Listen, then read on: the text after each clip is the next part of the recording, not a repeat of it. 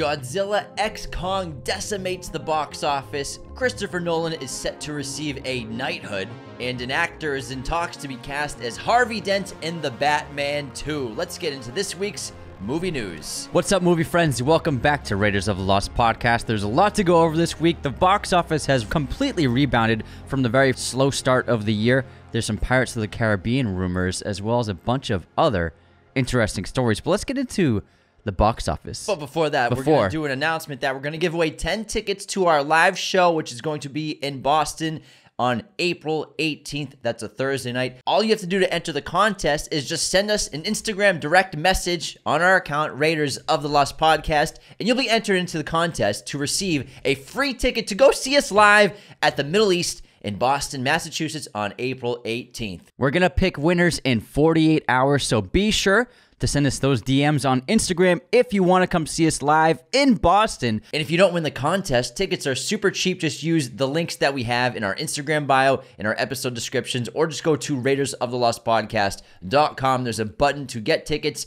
right there on the homepage. Now let's get into this week's box office. Now, like I said, March has been a huge upside month for the box office compared to January and February, with movies like Dune 2 and Kung Fu Panda crushing. This weekend, Godzilla x Kong, The New Empire, broke out with the biggest opening weekend so far this year, $75 million domestically for the MonsterVerse film. What a banger. It's a good time, too. Yeah. We saw an early access screening to it like 2 weeks ago. It's the 5th film in the current legendary Warner Brothers MonsterVerse, and it's fun. It's sort of very Planet of the Apes-esque, you could say. Lots of monkeys in this, but it's a good time. You know, I had an enjoyable experience. It was good. It was IMAX. It was just a light monster movie with giant monsters fighting. You know what I mean? It's cool. It doesn't need to have a great script. I had an enjoyable experience, and then there's actually a huge division in this film between critics and audiences. So critics have given this film overall a 55% rating on Rotten Tomatoes, whereas the audience score is 92%. People just had a good time. Yeah. I'm not super familiar with the MonsterVerse. I've seen about half of all the films, but it looked like it was made for fans. That's exactly by what fans. it was. And I think that this movie is perfect for people who love that world and those IPs. This movie was made for you. And I just think, like, this is a movie you walk into, shut your brain off, have a good time. It was an enjoyable experience, I'll say. It was enjoyable. Next, get into We actually have a review tomorrow. Yeah, we do actually. Yeah. That's right. I forgot A full about that. episode of Godzilla x Kong. And then in second place, Dune's finally been kicked out of the top 2, and we have Ghostbusters, the Frozen Empire. So we have Godzilla, Two empires. Godzilla x Kong, the New Empire. Then we have Ghostbusters, the Frozen Empire. Thank God Dune 2 wasn't called Dune Part 2, The New Empire. Is this the second? The Sandy Empire. Is this Ghostbusters' second weekend out? Yeah, second weekend. So it pulled $15 million domestically. It did and- $46 million last weekend. Okay, so it's been a successful film, but obviously we talked about last week how it's not been very well received by critics and fans alike. And I've watched a couple of reviews on it. I haven't seen it yet. People seem to say the same thing about it, that it's just got no soul. There's too many characters going on, too many plot lines, too many storylines. You have like 12 Ghostbusters now, and it's just the teenagers aren't as likable as they were in the first film. But I've also heard that it's more enjoyable than Afterlife. I don't know. I haven't seen it yet, but I don't know. The lukewarm response has kept me away from it. I'm not really enticed to see this film anymore. I mean, I don't know about that. We'll see. But second place at the box office. Maybe when it comes out on streaming, I'll watch it. But so far, the box office, let me see if I can get its total number. It's up to worldwide $74 million at the box office on a budget of, let's see, what do you think this movie I would say cost the to make? budget's not too far off from that. I'd say 90. $100 million budget. So maybe $150 total. It'll do $150 really million. well global market. Those movies always do. All right, next up we have Dune Part 2 in the third spot this weekend with $10.6 million domestically, and it has now hit $586 million worldwide for its global run. Kung Fu Panda came in fourth place with $10 million. Immaculate is in fifth place with $3 million and $11 million total domestic. So the movie is making money, like we said. It probably will top out around $25-30 million globally. It's already passed its production budget. Yeah. Tilu Square, which is a new Indian rom-com, came in sixth place with $2.5 million. Mark Wahlberg's Arthur the King in seventh place with $2.3 million, and a pretty modest $18 million total run for that. Late Night with the Devil came in eighth place with $2.2 million this weekend, bringing its total to $5 million for its complete domestic run so far. That movie The cheapest one made on this entire list with a $2 million budget. It's a very modest budget for that film. That was a $2 million budget? Yeah. Is it mostly in that location of the studio? It's all that location. Yeah. Very smart how they did that. Crew, which is another Indian language film about a crew of flight stewardess who plan a robbery on a plane. Actually, a pretty cool concept. Debuted with 1.7 million domestic market, and then Cabrini still in the top 10 with 1.6 million, bringing its total to $19 million in America. Very big week. Yeah. Lots of people going to the theaters. I love to see it. We love to see it, especially because there's so many kinds of movies out there. We got horror, we have animated, we have kids, we have the masterpiece of Dune Part 2. It's a buffet. Yeah, we have You're monster right. movies.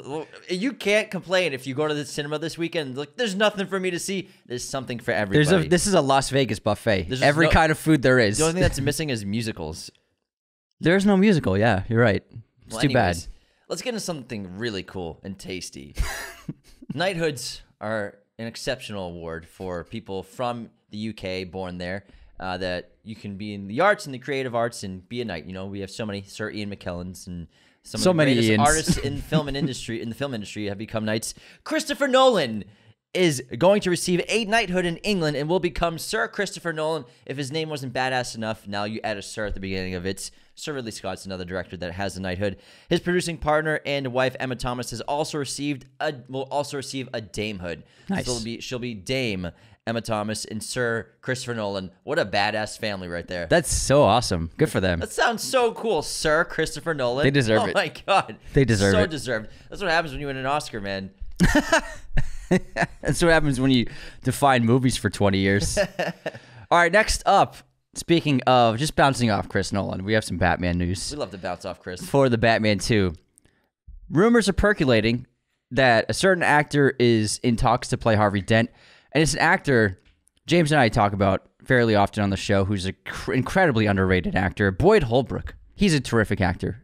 And he's one of those actors that he has the stuff, but he hasn't quite had the role to bring him to big stardom. But he's got the potential and he has the talent. And if he's cast as Harvey Dent, I think that's a great choice.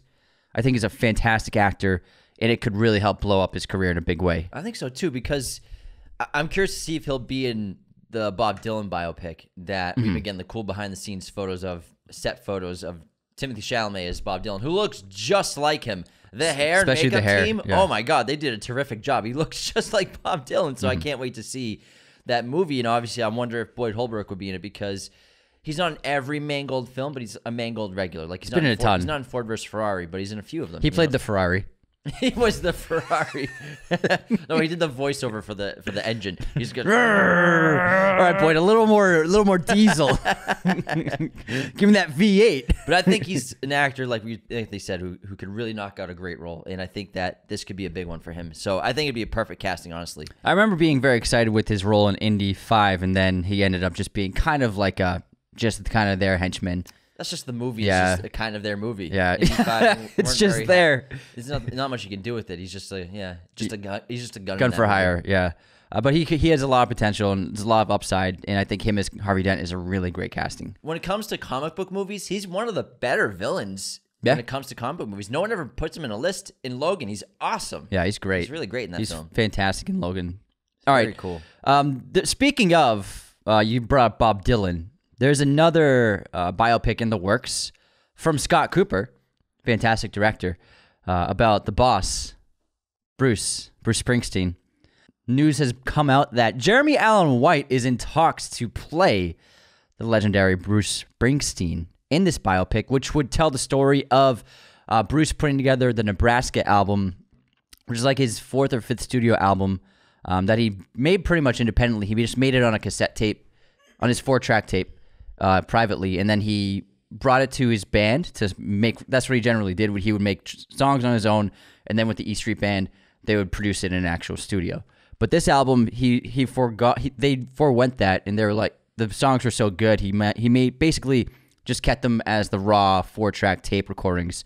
However, they spent like a week recording these songs and a bunch of other songs, and a lot of the tracks they actually played around with ended up being on the next album in 1984, Born on the 4th of July album. Born in the USA album. which is the it's a Tom Cruise movie. Yeah, Born in the USA is one of the biggest albums ever, still to this day. Has so many of his hits on it. But they made most of those tracks in the USA. They made most of those tracks while recording stuff for this album. And also, they recorded 15 songs in one night. That's a lot. So it seems like a really cool story to tell rather than just a biopic about his entire career. Let's just focus on this very small part of his history, which is really cool. I like that because that worked so well with Fassbender in the Steve Jobs film, where it's just focused on three-man events versus the entire life and evolution of Macintosh to Apple computers and Steve Jobs' whole life. Just focus on man events.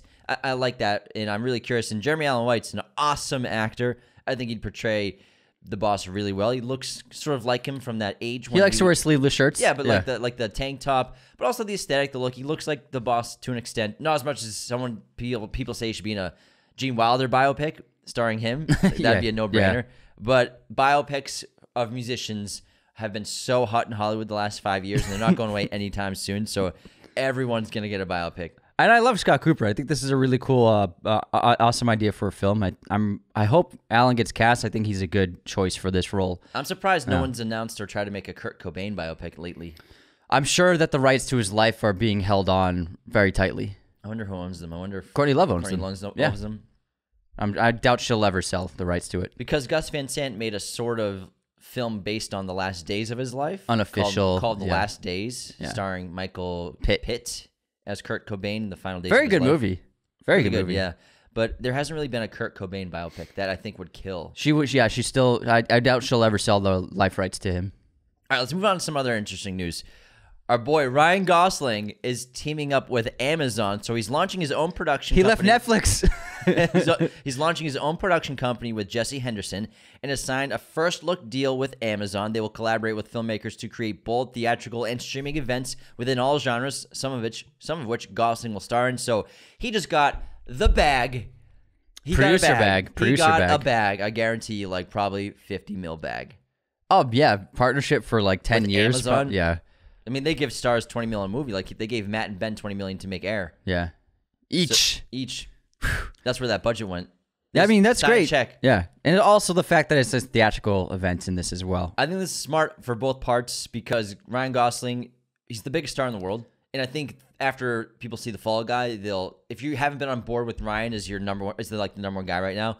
I think after that movie, people will really buy in. You're on board with him right now. You're wearing his hat. Yeah, I got the hat that he wears in the movie. It's fucking great. Because that movie's great, but it showcased, obviously he has the star power. We all love him, but now bring him more into the action genre foray so he can do anything. Not that he hasn't done action, but this is going to be a very big action film, the biggest one he's done. And I think as for big stars, a lot of them kind of need that. And he hasn't really had the massive action movie yet, I don't think. His huge action movie was The Gray Man. And that's nobody likes movie. that. Yeah, this is it. This is the juice. This is a good movie. I think, ironically, because of Barbie. But people are gonna love it, and I think this is a really good idea, especially bouncing off this movie coming out in just a month. Speaking of actors signing first look deals with studios, did you hear about Chalamet? I did not hear about. Is it Warner Brothers? Timothy Chalamet signed a first look producing and acting partnership with Warner Brothers to make and star in films for the studio. After Wonka. Yeah, Wonka and Dune, yeah. That's their golden goose right now. I mean, that's smart because they lost Nolan, and so they have to, I think it's smart to rack up a few big names in the producing department to help them create great new films. And then they got Tom. Yeah, they just got Tom, and they just got Chalamet. And so I think it's smart to collaborate and sign picture deals with huge stars like that the audiences love and that have been really, he's just become a huge force to be reckoned with the last couple of years with these two movies. Yeah, he's the first. I've read he's the first actor in almost 50 years to have two of the top grossing movies within 6 months of each other. Yeah, back to back, right? Mm-hmm. Awesome stat. And a lot of big actors, they're becoming producers these days. They're getting their projects made. You know, being a producer doesn't necessarily mean you're on set producing, but a lot of the times it can be acquiring the rights to a project or acquiring the rights to a book. Setting up the team. So he produced Bones and All with Luca. Yeah. So he probably I'm guessing, helped acquire the rights to the book to make it into a movie. So he's going to have a lot of control of his career. Yeah, which is smart. Great cool stuff all around. So we have some hit or miss news right now, depending on how you feel. So obviously we all love the Pirates of the Caribbean franchise with Johnny Depp. But because of the last 5 years, he's been cut from Warner Brothers. But the reboot that we've all been hearing rumors about the last 2 years is finally a go. And from Jerry Bruckheimer, confirmed that they're working on it. He revealed very small amount of news and information about it, but he said they're going forward with a new reboot. It's not going to involve Johnny Depp at all. It's not going to involve Margot Robbie because that one, apparently, she's going to be in a separate Pirates movie that she's going to lead. Yes. But that's not this news. This news is a younger cast of pirates looking for a hidden treasure. It's a new movie, a different movie that's probably will be connected to Margot Robbie's film that will star Io Adebri from The Bear. Rumors about that. That's not confirmed. Yeah, nothing's confirmed. Probably confirmed. So, and then that being said, the Margot Robbie-led film is still in development from the director of Birds of Prey. So it looks like they have two different Pirates movies being made in development at the same time. I just think that they're just going to make too young and hut of a cast for That's a Pirates the thing, movie. okay. And it's not going to be like a Pirates movie. If it's like the young cast of pirates looking for hidden treasure, here's the thing. Pirates of the Caribbean, what it got so right about pirates is the pirates look like pirates. Yeah. Like if you have a cast of like late teens and hot early 20-year-olds, that doesn't feel like pirates. They don't feel like pirates. And I will say, Will Turner, he becomes a pirate, but he's not a pirate. Elizabeth is not a pirate in the first one. She becomes a pirate. They fall in with pirates. Yeah. I was about to say that. Like the pirates are piratey. They're very pirate. Very piratey. Yeah, very piratey. And then you got fake eyes and peg legs. Yes, you have a young hot cast with these two, just very beautiful people, but they're not pirates. And then Jack becomes a pirate later in the franchise. And then well, Jack's always been a pirate. Yeah, well, technically, yeah, by birth, yeah. And then Elizabeth becomes a pirate in the third film. Pirate. Are you talking? No, Jack's always been. I'm sorry, Will. Okay. Sorry, Will. I was like, sorry, Will. Like he's a fucking pirate. Sorry, so Jack's obviously a pirate, but Will becomes a pirate. Yeah. By the end of the first film, and then Elizabeth becomes a pirate at World's End, obviously. And so it's like they had the hot young stars, but like they weren't pirates yet. You know what I mean? It just sounds odd to have like young pirates. I don't know, man. I don't know. Because I think they did so well, especially in the first three with Gore Verbinski, who really just championed that franchise and made awesome, huge blockbuster spectacle films. But the biggest thing is the pirates are old and gritty and gruff looking and scary looking and you look at that ship, you're like, okay, those are pirates. It's gonna be that. How I Met Your Father, except with a pirate ship. That's what I'm worried about. That's what I'm worried about. This is gonna be like a little kid bossing everyone around. I bet. I don't know, man. I don't know. I don't know how I feel about this news. The Margot one, sure, but then like a young hut cast of pirates looking for hidden treasure. I don't know. It sounds like the Goonies. I'm adding the adjective of hut. They're gonna be hot. It's gonna be a young hut cast. It sounds like Goonies, honestly. Yeah, I'm not too keen on this one. Let's move on to some more news. Ready or Not, the awesome horror film starring Samara Weaving, will get a sequel, and she will reprise her role with Adam Robitel in talks to direct. I think that movie is excellent. I love the ending. It's one of my favorite Final Girl horror films. And I'm curious what they could do with the second film, because the way it ends, obviously I won't spoil it, but if you haven't seen it, I can't recommend Ready or Not enough. It's so excellent. The way they ended, it's sort of ambiguous of you could go forward with the story with this character, and I think that's really enticing and interesting as hell. Well, if you think about it, technically now she's cursed. So because she's part of the family. Yeah. She's to an extent that's what I was thinking about, but I don't want to spoil what happens. So so when Vin Diesel shows up at the end, Vin Diesel shows up with the Charger, he's like, "Hey, girl, and Rocket Raccoon, are you ready or not?" And Rocket Raccoon's on the roof. Are you ready or not? Are you ready or not?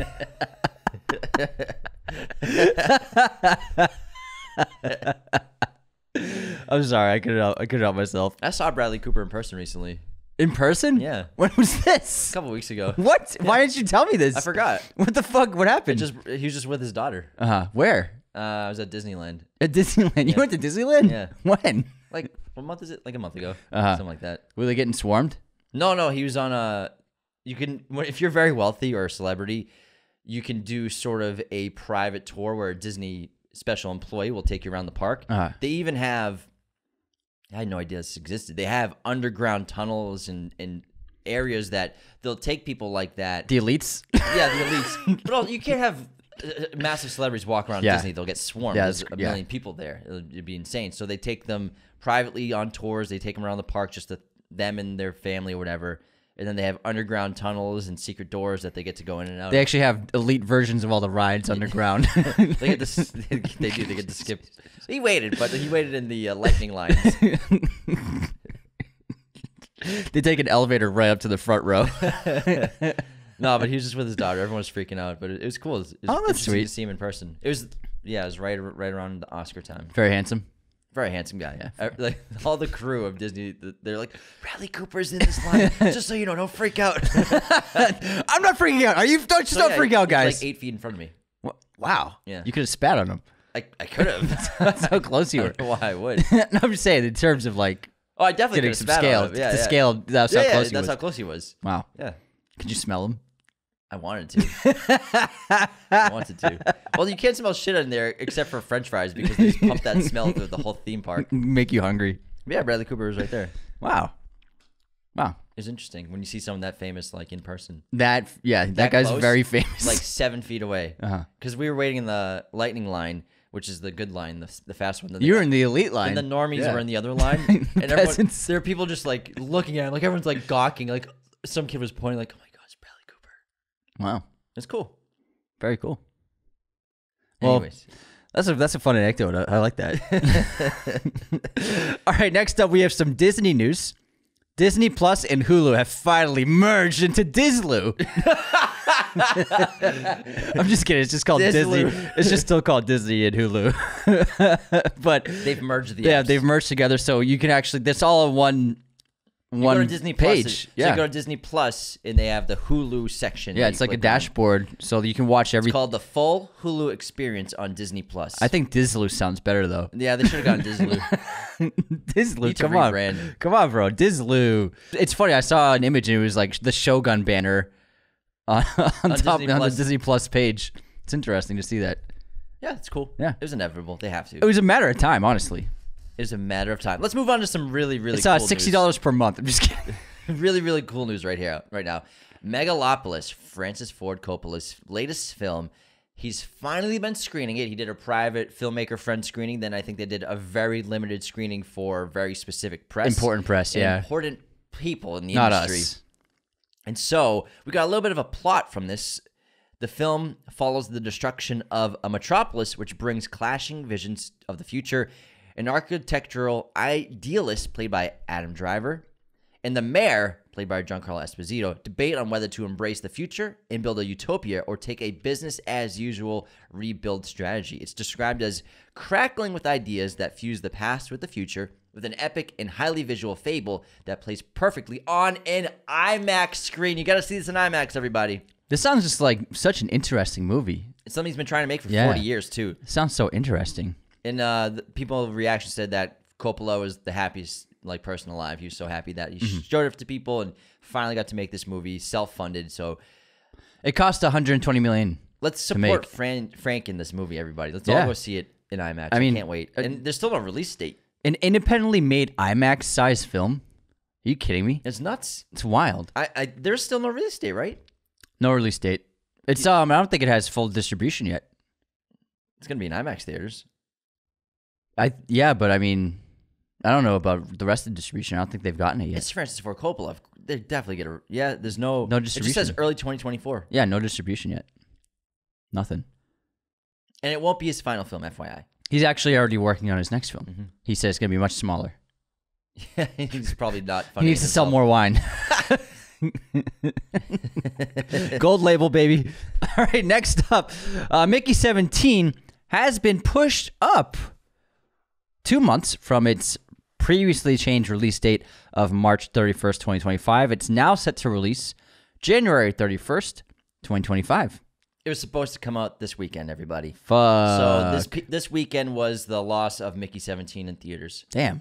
Remember this day. Remember. Based on the book, Mickey 7, can't recommend it enough. Fun book. It's a really excellent read. It's very funny, and I can't wait to see what Bong Joon-ho does with it because he's got great dark humor, and I think he'll really take advantage of the source material of this movie starring Robert Pattinson. I cannot wait to see it. If you like sci-fi epics, futuristic movies, this is going to be your cup of tea. It's going to be excellent. And all we've gotten is really just that teaser of the camera pushing in and going upside down while Pattinson's character, Mickey, is inside this chamber. I won't tell you what that chamber is. Also, it's going to be able to let Pattinson play with comedy really well, and I think he can crush it. Actually, we've talked about it because the synopsis is what it is. But if you want to look it up, look it up. It's an awesome sounding movie. It's going to be fun.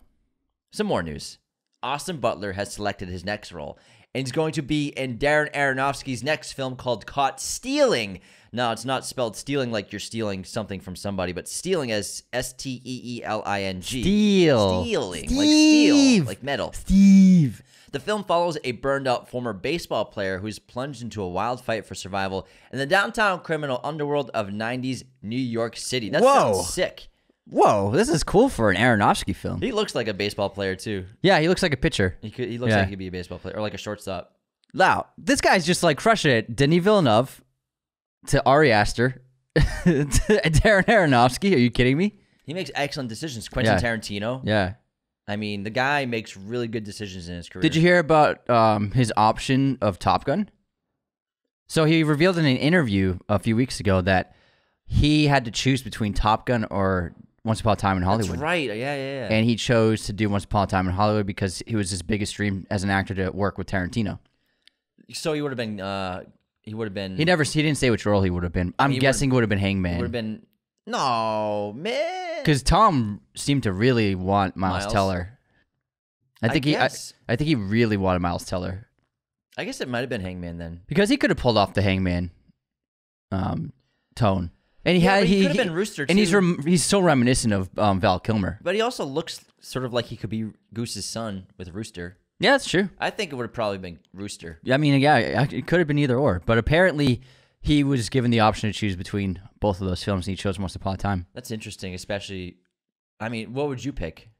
I would pick Tarantino. I'd pick Tarantino too. And nobody knew how big Top Gun, or how good and how big Top Gun was going to be. True, but I still, knowing how big Top Gun was, I still would have picked Tarantino because, like, to be in a Tarantino movie, it's a big thing. That's a badge of honor that not a lot of actors can say they've worn. Not just to be in it, but be a solid character in it. I mean, and just to share scenes with Brad Pitt and DiCaprio, like that's really special. That's good. It's a private road. You come out here and smoke dope.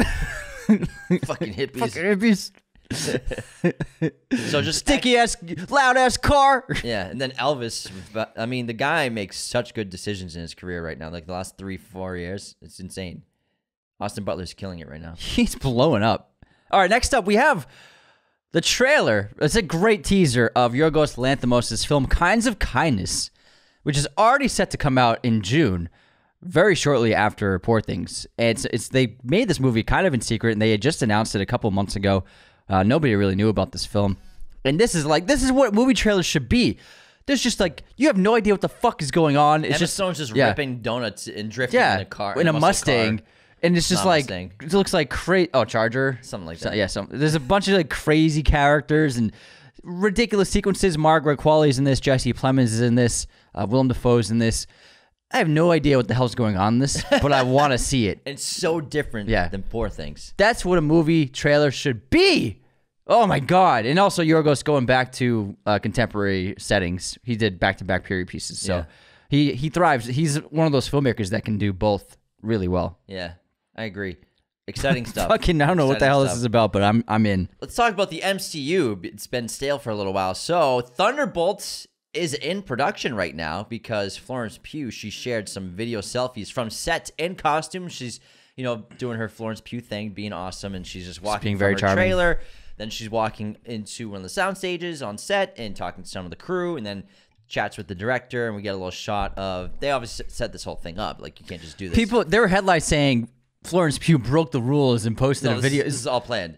Like Jesus, guys. She went to the monitors. She went to Video Village, and there's a shot up. Like, they planned this entire thing out. She did not break any rules. This is all planned. It's all like, you don't just do that. I don't understand how people don't. They just believe that. You think the director be like, oh, hey, Florence, thanks for filming this secret shot. There's no problem. Yeah. No. Post everything why don't you just do a live of us film the scene? It's all planned. Do it live. Guys, she's a fucking actor. It's all planned. Some of the headlines. At least it's in production. Yeah. I anticipate this film to get finished production then get into the edit, and then do a year of reshoots, probably. That's usually the track record for MCU right now.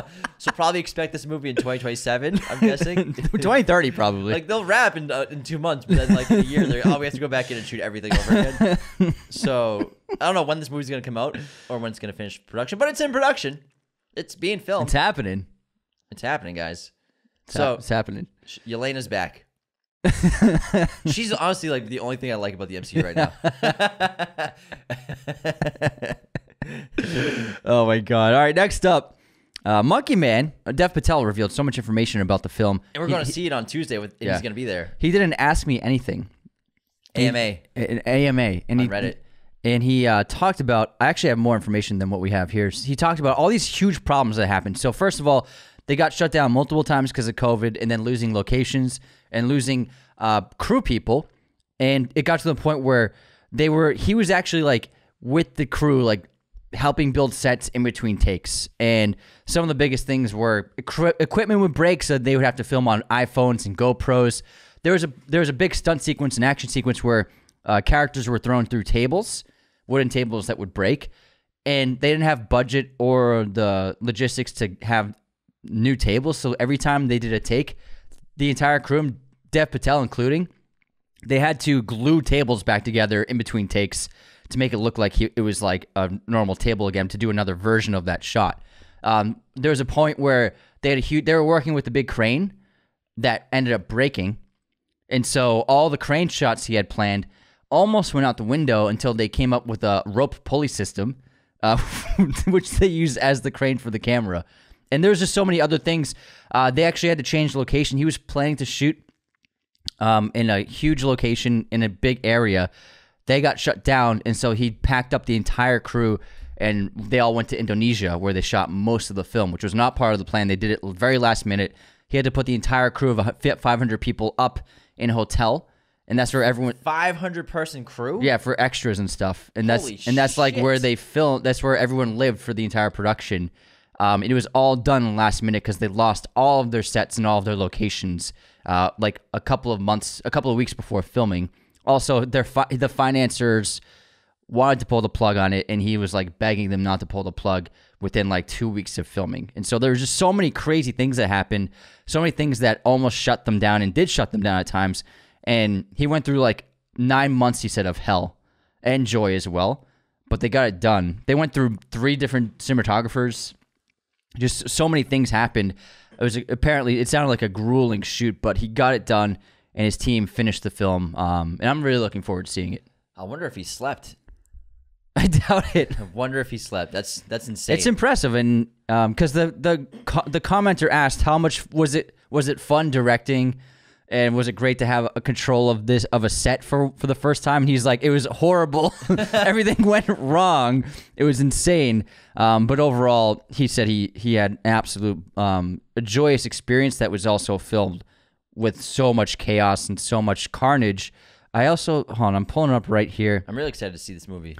And so he said, I quote, all of the locations we prepped for months beforehand were lost on the day.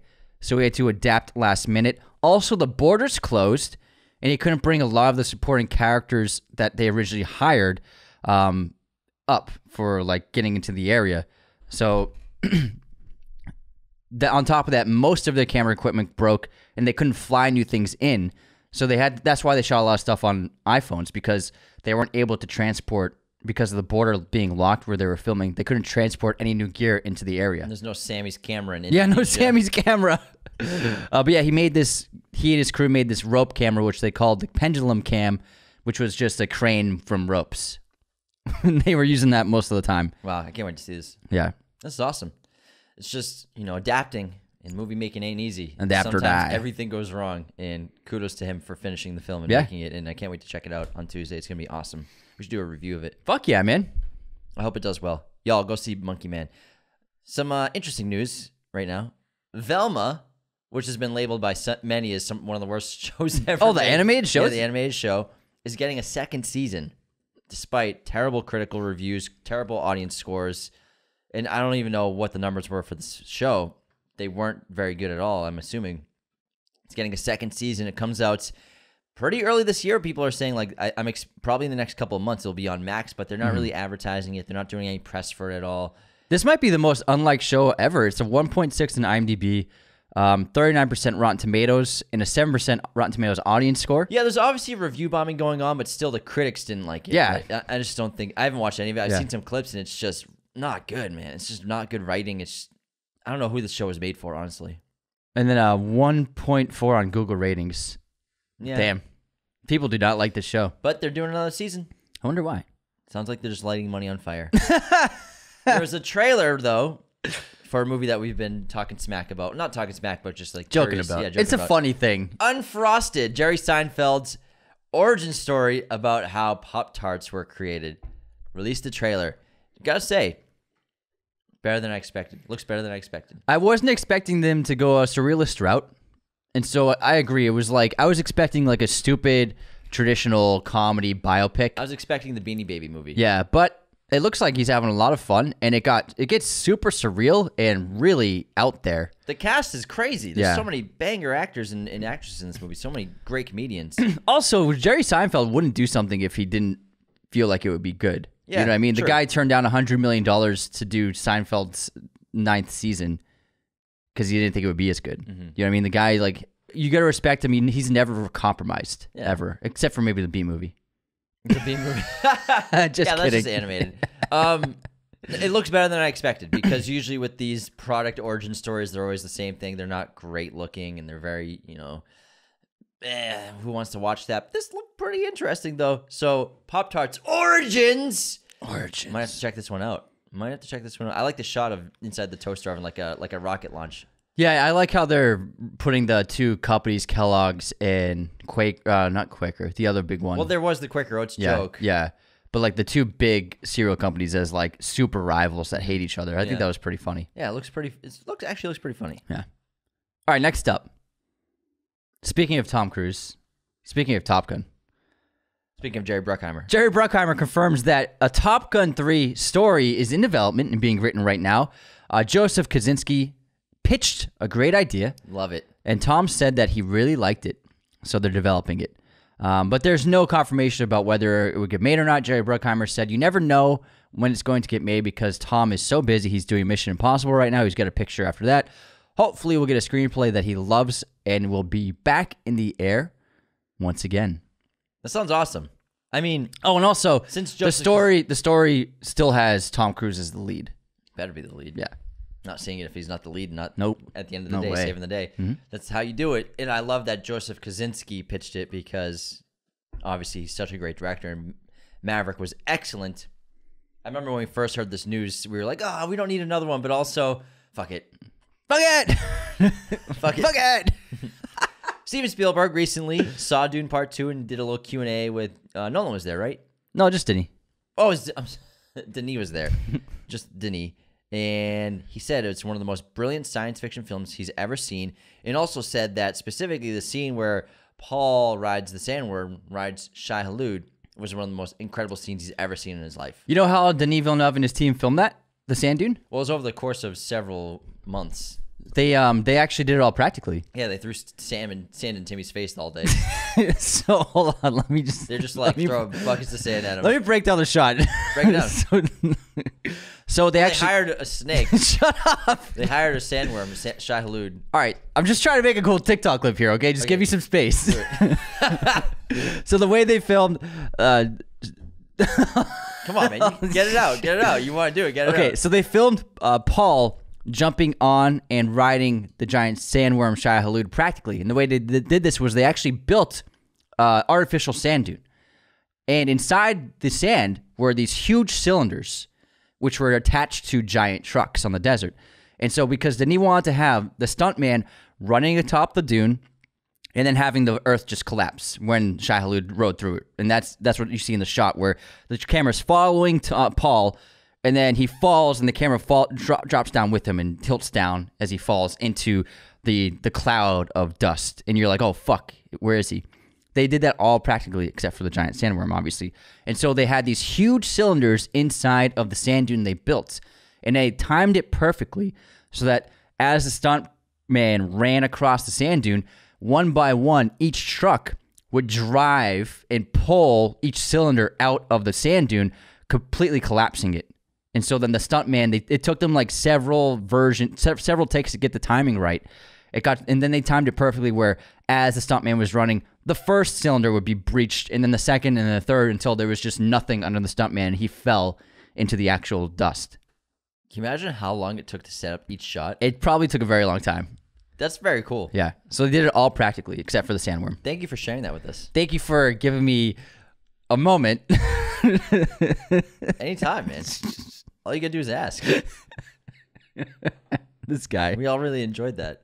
That's really interesting. Thanks, man. I'm glad you enjoyed it. I gotta look up some behind-the-scenes stuff of that. Yeah. Final Destination 6, everybody. It's happening. And it's been cast. You asked for it. You all asked for it. Breck Bassinger, Who's Theo that? Briones, Caitlin Santa-Juana, Anna Lore, Owen Patrick Joyner, and Max Lloyd Jones have all been cast. I have not heard of a single one of them. I'm sure they'll all be terrific, though. I'm sure they'll all be. I'm sensing some sarcasm. I'm sure they're all young and hot. I'm sure they're all very attractive. Very young and hot. Honestly, if they do another, you gotta get a log in there, a tree log truck in there somewhere. Nah, man. You gotta do it, man. No, just for the fans. It's only one of them. Or at least tease it. Maybe. At least show it. Get audiences to be like, oh, is there gonna be another log one? At least they're not pretending like it's not a reboot. And calling it Final Destination 6, whereas when Scream was just Scream again, it's like they reset with the titles. Is it the fifth one or is it a reboot? They reset the titles. This is actually Final Destination 6: The New Empire. The scary empire. Empire of Death. The Frozen Empire. That one doesn't make any sense because it's not even. I won't spoil it, but the ice doesn't even come into play until the very end. Yeah. And where's the Empire? Right? Yeah, it's just New York. Yeah, I don't know. I think they just test with the focus groups titles, and Empire just hit real good. People like Empire. Let's go with Empire. I can't believe the top 2 films this week have Empire in the titles. Final Destination: The New Empire. Dune Part 2: The Sandy Empire. Kung Fu Panda 4. The Kung Fu Empire. Martial Empire. Immaculate. The Nun Empire. What a time, man. James Wan is producing a new horror film called The Monkey. It's going to star Theo James, Tatiana Maslany, and Elijah Wood. Oh. It's an adaptation of a Stephen King book, so it's called The Monkey. How many books has he written? More books than anyone. I think so. The Monkey is a short story. Oh, God, actually a lot. He wrote it in 1982. I'm pretty sure there's already been a movie about it. There has not been a movie about it, so you don't know what the fuck you're talking about. I'm pretty sure there hasn't been a movie So the story begins with 2 young brothers, Peter and Dennis, finding a symbolic banging monkey toy, you know, with the symbols, in the attic of their great-uncle's house. Soon, it is revealed how their father Hal discovered the toy monkey inside an antique chest owned by his father, who disappeared under mysterious circumstances. The monkey is cursed, and every time it claps the mechanical symbols together, someone close to Hal dies. Oh, okay. I don't know about that one, but I think it was made. It's called Monkey Shines. Monkey Shines. I'm on the Wikipedia. There's nothing. He just made everything scary, huh? He did. The symbol monkey. The cover of the book's ridiculous. That's great. Oh, man.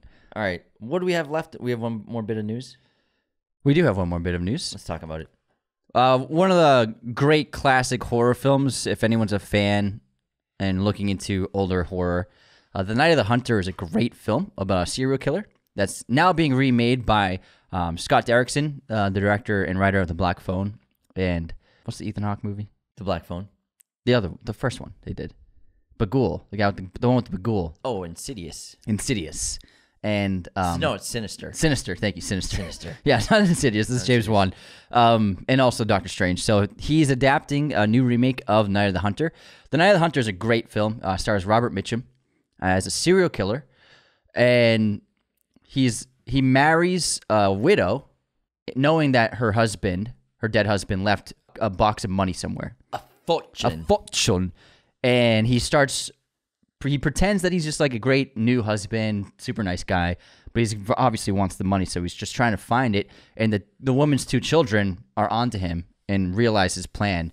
It's a really great horror film. Robert Mitchum's one of the all-time villains If you want to check out The Night of the Hunter, it's on Max. Highly recommend checking it out. It's I could get behind a remake of this. It's a 70-year-old movie almost. So I could get behind it. Let's do it. Yeah. Sounds cool. Yeah. Scott Cooper's an awesome director. That's cool. Sounds terrific. All right. That wraps movie news this week.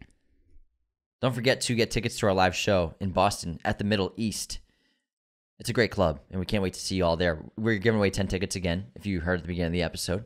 All you have to do is send us an Instagram DM, and you'll win a free ticket. If you win the contest, you'll be entered in, and you'll win a ticket, and hopefully you'll bring somebody. And we can all hang after the show and grab a beer, grab a brewski, kid. Oh, yeah. It's going to be an awesome night. We can't wait to see everybody there. And we're going to talk about Boston movies, obviously, since we'll be in Boston. We'll do some cool stuff. And we're going to do a hangout after.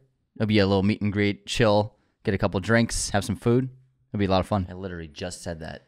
Anyways. I just said that, Anthony. Did you hear about how Denis Villeneuve did the sand dune? I just said that. Thank you so much for being fans of the show and listening to Raiders of the Lost Podcast. Become a patron at patreon.com/Raiders of the Lost Podcast. Leave those 5-star ratings and reviews on Spotify and Apple. And take care, everybody. See you next time. Thank you for watching Raiders of the Lost Podcast. Be sure to hit that subscribe button, hit the like button as well, notifications for sure. Listen to the show on Apple Podcasts, Spotify, everywhere you can listen to podcasts. And be sure to check out this other content we have on our YouTube channel.